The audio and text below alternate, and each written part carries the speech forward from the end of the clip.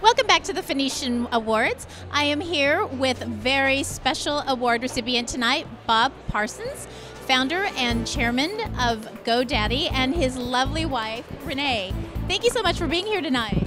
Oh, great to be here. This is a real honor for me. This is an incredible award ceremony tonight because this really is the people's choice. They got to choose. So the community at large has recognized you. Tell us a little bit about how you felt when you found out that you were an award recipient tonight and the award itself.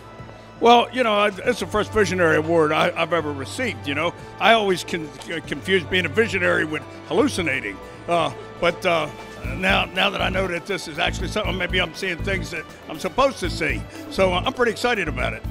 The first honorary award and the highest honor of this evening is the Visionary Award, presented to an individual whose achievements, ideas and vision have provided invaluable direction, leadership and voice to Greater Phoenix and the state of Arizona.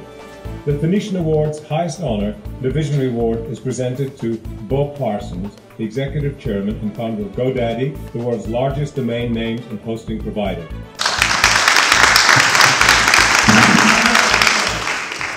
Scottsdale, I want to thank you for the marvelous job you do. I also want to thank TMG Entertainment, Cardon,